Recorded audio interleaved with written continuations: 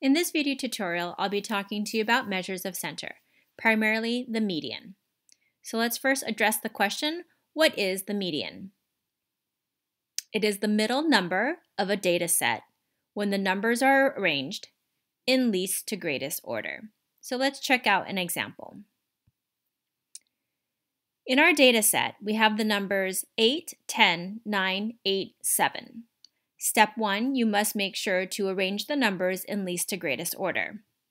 Step 2, once the numbers are arranged in least to greatest order, cross out the smallest and the largest numbers. Step 3, continue the process of step 2 until you get one remaining number or you have two numbers remaining. If you have two numbers remaining, then find the mean. In this case, we only have one number remaining after we cross out the smallest and the largest numbers, so therefore your median is 8.